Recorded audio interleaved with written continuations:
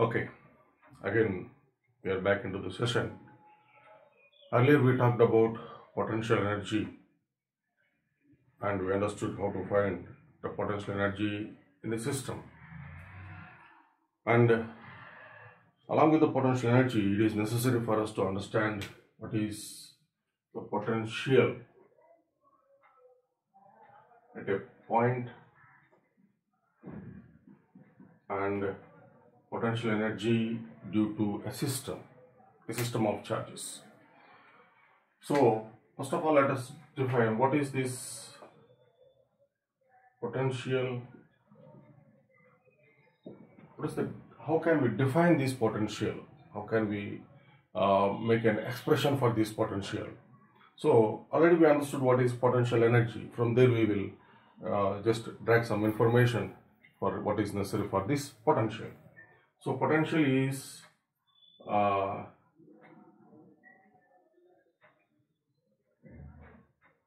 potential energy per unit charge.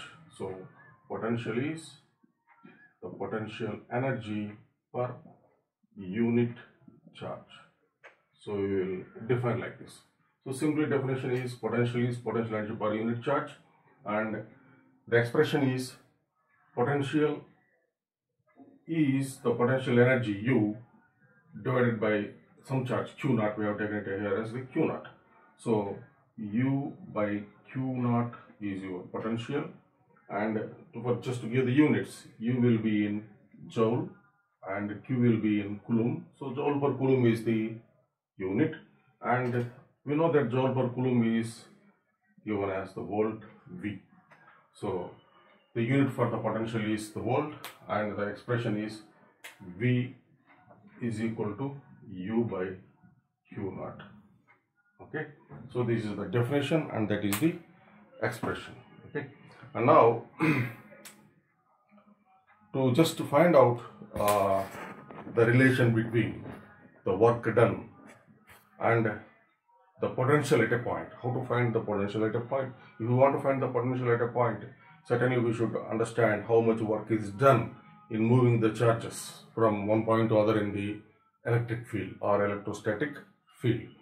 So now in an electric field,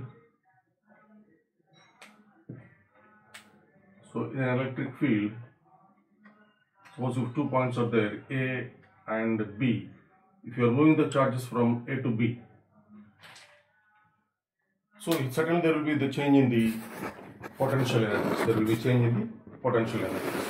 So how can we relate with this, with the change in the potential energy with the work done? Change in the potential energy with work done. So work done in moving the charges from A to B. Work done in moving the charges from A to B. This work is done by electrostatic field. Electrostatic field. ESF means it is electro. Every time I will use like this. Electrostatic field. Instead of using every time electrostatic field, just I will simply mention it as ESF. Work done in moving the charges from A to B by the electrostatic field. This work is done by the agent here is ESF.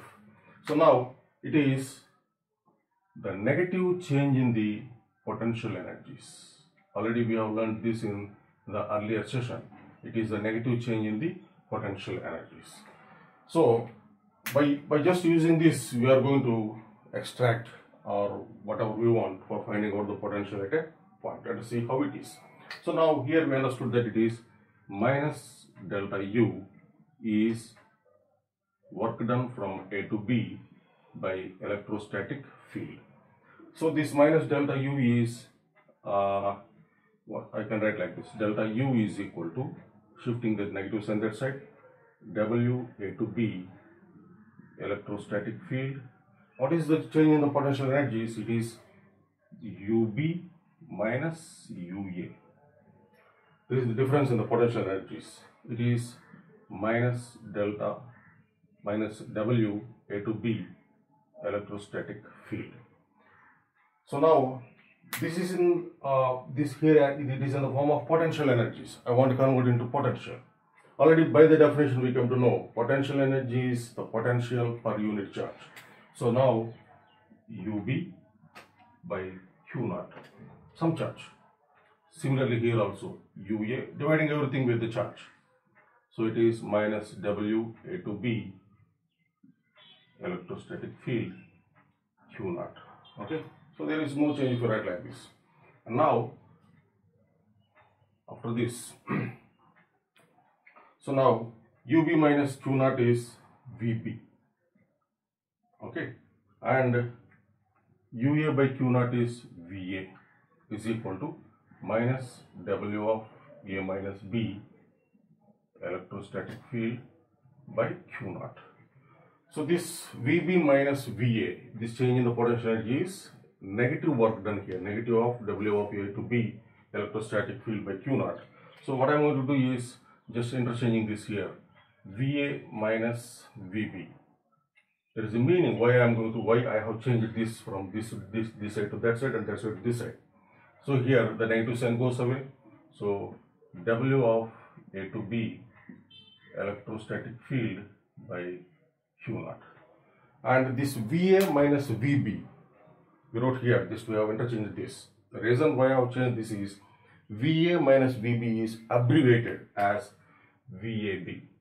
That is the potential between the 2 points A and B, the potential difference between the 2 points VAB. So that's why VA minus VB is abbreviated as VAB. So is equal to W A to B Q naught. And what is this work? Work done by this electrostatic field. So now we have extracted a relation here. VAB is W A to B by Q naught electrostatic force. Just take a screenshot and copy this. Pause the video. Take a screenshot. I want to erase it. Okay. Now we understood now work done by the electrostatic force. How it is related with the VAB is W A to B electrostatic force and Q naught. Now I want to go with the work done by the external force. Work done by the external force. After understanding this, you can understand that very easily. Already when you are studying about the work done in a gravitational field, if the work is done against the gravitational field, so there we will be taking work as the negative. And similarly, if the work done by the external force in the gravitational field, there the work is done as positive. That means these two will be opposite, by the field, by the external field. So if the field, by the field, if it is negative, that will be positive. External force, that will be positive. And if the field, if it is positive, that will be negative. So that will be quite opposite to each other. Similarly here, the same thing will be applied here. And now here, so just I am comparing with electrostatic force, the work done by the electrostatic force and external force. So instead of writing external force every time, just I will be using this a small notation for it. So now here, so already I got it as, so it is W of A to B by Q naught is minus delta U. This is by definition we got it. And by the external force W A to B, this is by electrostatic force by Q naught, sorry, no Q naught, is potential energy, no? So it is not a Q naught, so it is delta U. So if this is negative, this will be positive. So this is external force, right? And after this, we have just changed this to the potential between the potential difference between A and potential and B, potential difference between A and B. And there earlier, just before this, we have drawn an expression, that is VA to VB is W of A to B electrostatic force by Q naught. Here it is potential energy, it is potential. So we got it like this. So here, if this is positive, that will be negative. So it is VA minus VB is equal to W of A minus B external force Q naught, and if this is positive, this will be negative. Okay, right. Now, so for this,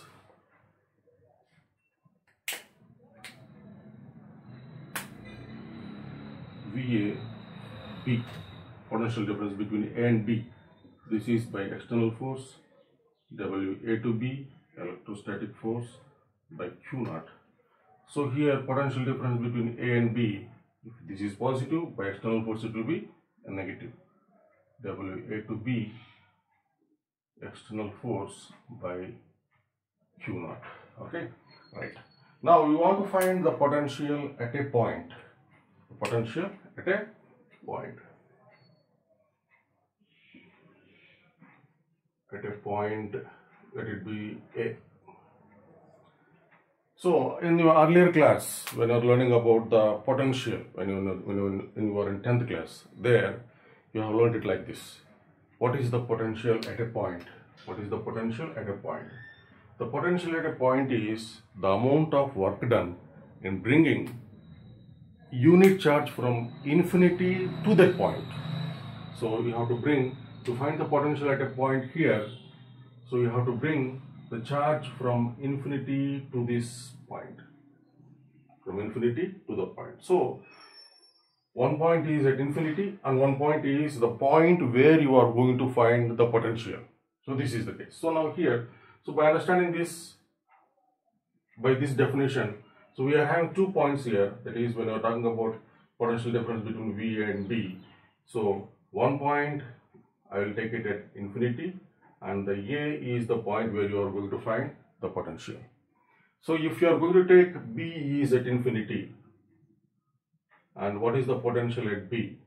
At infinity, the potential is taken as 0. So VB is 0 because B is taken at infinity. So VB is 0. So just by using that here,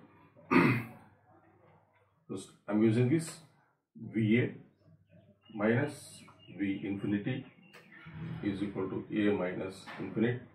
So electrostatic force by Q naught, and VA, and this becomes 0. It is W A infinity electrostatic force by Q naught. So VA, potential at A, is W A to infinity electrostatic force by Q naught. So this is the potential at a point. We found it using the work done by the electrostatic force. Now coming to the external force, because sometimes we deal with the electrostatic force and sometimes we deal with the external force. So using this, so it is VA minus VB is at infinity, it is minus W of A to infinity, and it is external force by Q naught, and VA minus this becomes 0 minus W A to infinity Q naught, and it is external force, and it is VA is minus W A to infinity Q naught by, this is by the external force. So now we got this as potential at A is, so look at, if this is positive, this will be the negative. And again, if you want, you can go for a small change here. The VA, if you want to remove this negative sign, it is W. Just alter this. So it is from A to infinity, take it as from infinity to A. If you take it from infinity to A, you can remove this negative sign, and Q naught external force. Okay, so this is, so these are the equations or expressions what we are going to use for finding the potential at a point by the electrostatic field and by the electrostatic force and by the external force. Okay, so take a screenshot, pause the video, take a screenshot and copy this.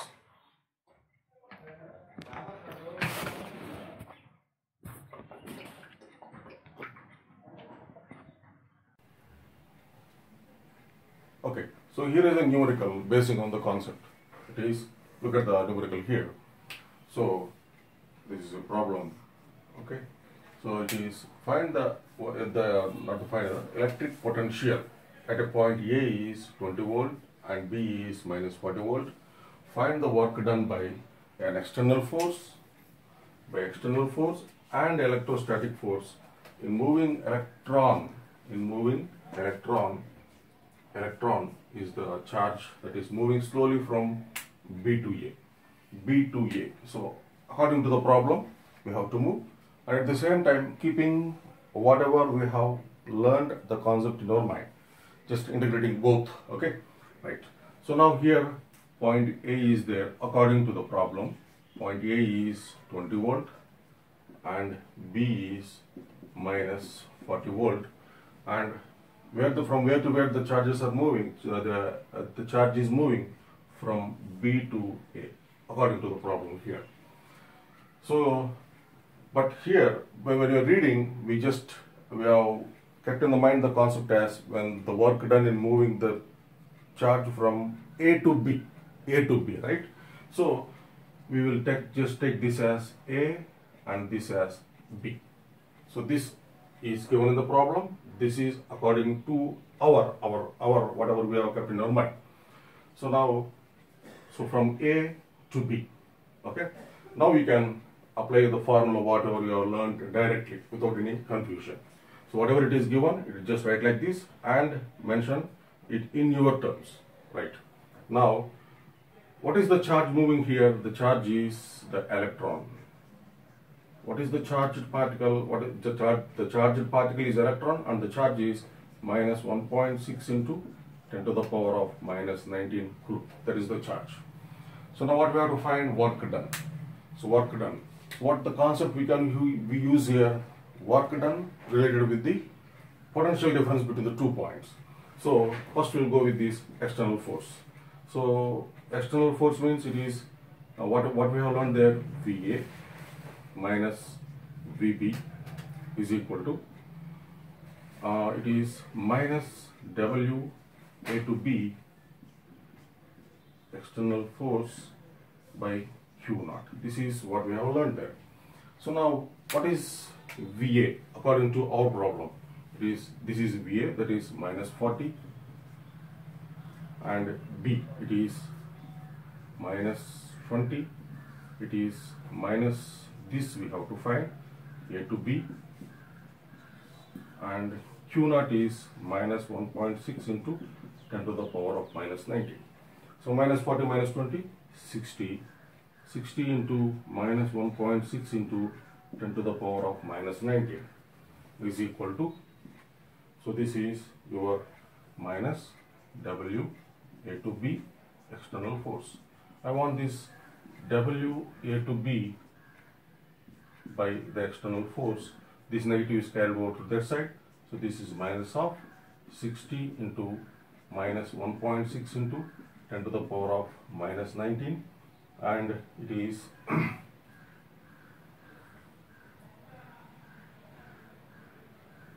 so it is 9.6 into 10 to the power of minus 18 joule.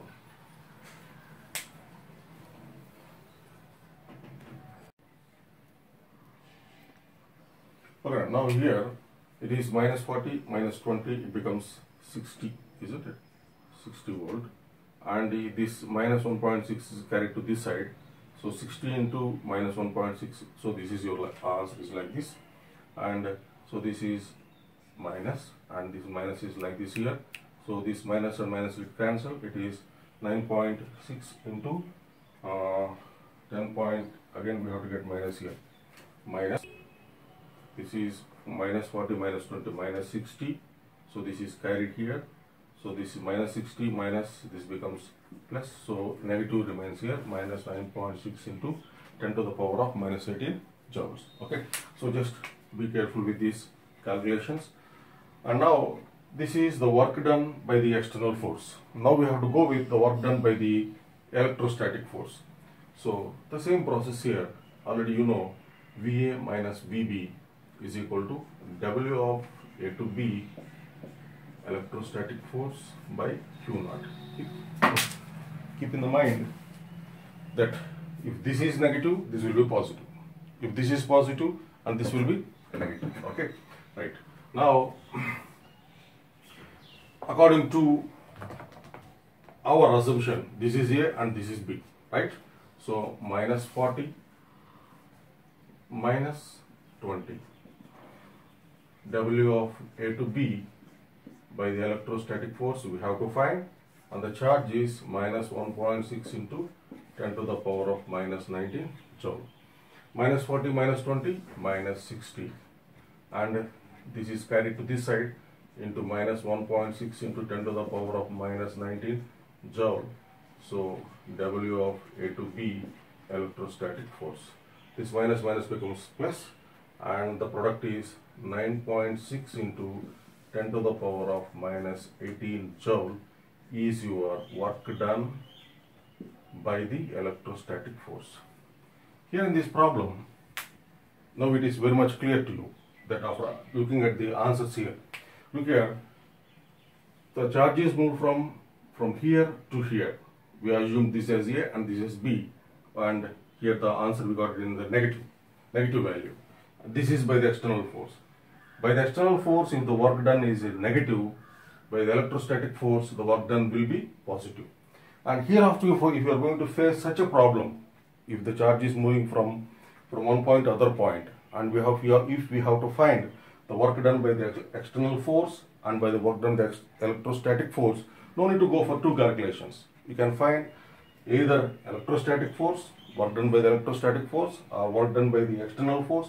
If you find one, other can be just multiplied with a negative sign, you will get the answer. So if this is negative, that will be positive, and if that is positive, and this will be negative. Okay, so from this problem, we understood how to find when the charge work done, when the charge is moved from one point to the other point, when work done is moved, when the charge is moved from one point to the other point by the electrostatic force and by the external force. And one more very important conclusion we can draw from this problem. This is a small bit for your competitive exam. So here we are moving electron, a negatively charged particle, from one point to the other point. Just look at the values here. This is at low potential, this is at high potential. If we are moving a negatively charged particle from low potential to high potential, work done by electrostatic force is positive. This is a very important point what you have to keep in mind. Every time we cannot take an example and we cannot solve the problem, and finally we cannot give the answer within that short period of time.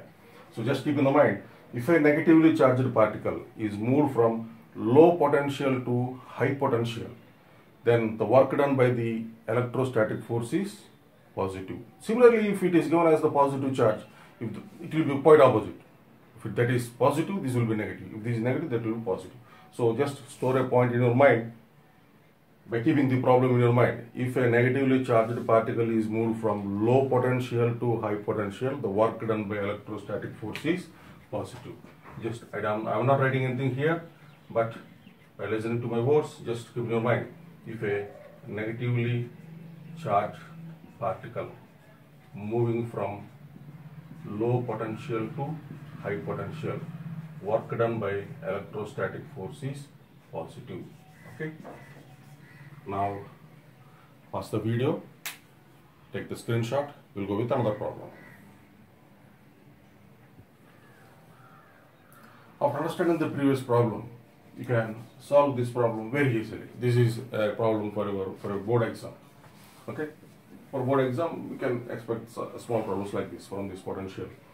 So look here we want to find the work done by the external force. So work done by the external force we have to find. By moving a charge is 2 microcoulomb, 2 into 10 to the power of minus 6 coulomb. From infinity to a point, from infinity to a point whose potential is 10 to the power of 4 volt. So whatever we have assumed, the same thing we will just follow with that until the end. Whenever we just face the potential or potential difference, we always move from A to B, because we have derived the we have kept in our mind the expressions like that only. So this is your A and this is your B, right? So now we have to find the work done by the external force. Now here the potentials are given. This is the, here potential is given. From infinity means here the potential is 0. At infinity potential is 0. Keep that point in mind. At infinity the potential is 0. Okay, right. Now VA minus VB is minus W A to B external force by Q naught. Same, very simple expression. Now by doing the previous problem you can do it easily. So now what is VA? It is 10 to the power of 4. What is VB? It is 0. So minus W A to B, this is by the external force, and the charge is 2 into 10 to the power of minus 6. 2 into 10 to the power of minus 6. So now it is 10 to the power of 4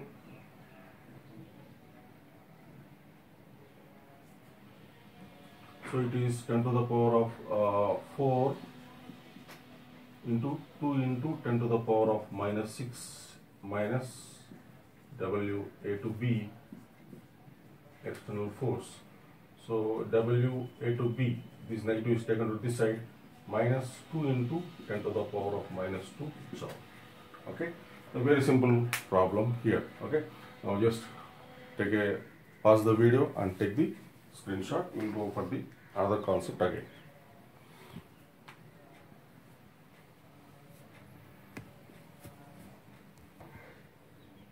Okay, our next concept is, after understanding the earlier concept, how to find the potential, how to find the amount of work done, if you know the potentials. Now, if you want to find the electric potential due to a point charge Q, it means suppose charge Q is there, and if you want to find the potential at this point, what is the potential at this point? How to find? So if let the distance be r, let us think the distance be r. So at a distance r, at a point P, what is the potential? How to find? So we have derived the electric potential from potential energy.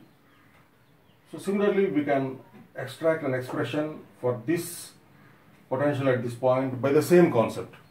What is, how to find the potential energy between Q and Q naught? If the test charge Q naught is kept here, the potential energy of the system is 1 by 4 pi epsilon naught Q naught by the distance between them r. That we have used that expression. And we know that the potential is U by the charge Q naught. The potential at this point is the potential energy by the charge Q naught. So now here it is U by Q naught means it is U is 1 by 4 pi epsilon naught Q naught by R by Q naught. So Q naught goes away. So it is 1 by 4 pi epsilon naught Q by R. So at this point, the potential due to this point, the potential at this point due to this point is, it is nowhere related with this. So here it is 1 by 4 pi epsilon naught Q by R. So it is given like this. So now coming to our concept here, the potential due to this point charge Q at this point at some distance R is, V is, the potential is 1 by 4 pi epsilon naught, or you can write as 9 to 10 to the power of 9 when you are doing the problems, and it is the charge due to this charge Q, and at what distance it is R. So V is equal to 1 by 4 pi epsilon naught into Q by R. So this is how we can find the electric potential at a point due to a charge, if a single charge is there. This time we cannot find a single charge. There may be group of charges. For example, if you are having the charge Q1, and if you are having charge Q2, and if you are having charge Q3, like this. And if you want to find the potential at this point P. So now here, if the potential at this point due to charge Q1 we can find due to this charge, it is 1 by 4 pi epsilon naught Q1 by the distance is R1. Okay, so due to this Q1, the potential here is this much, and due to Q2, if it is a distance R, it is 1 by 4 pi epsilon naught Q2 by the distance is R2, and by Q3 alone, the potential at P is 1 by, if it is R3, 1 by 4 pi epsilon naught Q3 by R3. So if you want to find the potential for a single point, we can go like this. But here the system of charges, the group of charges are there. So how to go with means just it is the scalar. It's a scalar sum. So the potential at this point due to Q1, Q2 and Q3 is the scalar sum of the charges. Okay. So now we can go like this. Suppose if in our problems we usually will be facing like this.